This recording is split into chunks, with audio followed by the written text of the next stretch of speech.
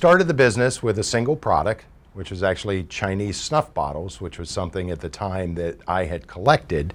And I found it more and more difficult to find additions for my collection.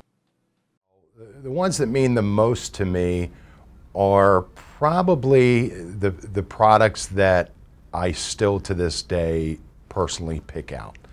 That would be our artwork from Panama in Central America. And that's because over the last 15 years that I've been traveling there, I've gotten to know the artists. Many of them I've worked with for 15 years. We've become very good friends.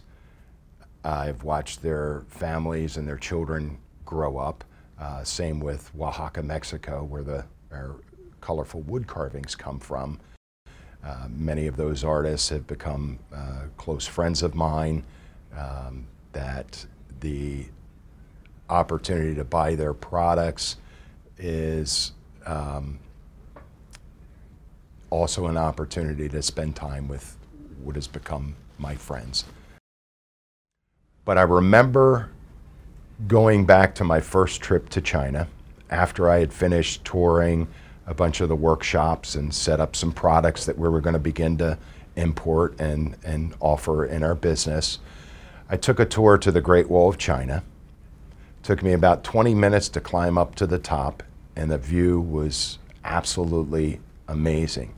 And I thought to myself, if this business never gets off the ground and we end up closing the doors and realizing that it wasn't a good idea, it was worth it for this one moment to be able to stand here, because otherwise I'd never been to the Great Wall. Since then, over the last 20 years, I've had hundreds, if not thousands, of those moments and those experiences. So, hundreds of weekends that we've lost over the years where we had to work to keep up with the orders and take care of the customers, and lots of vacations we missed over the years.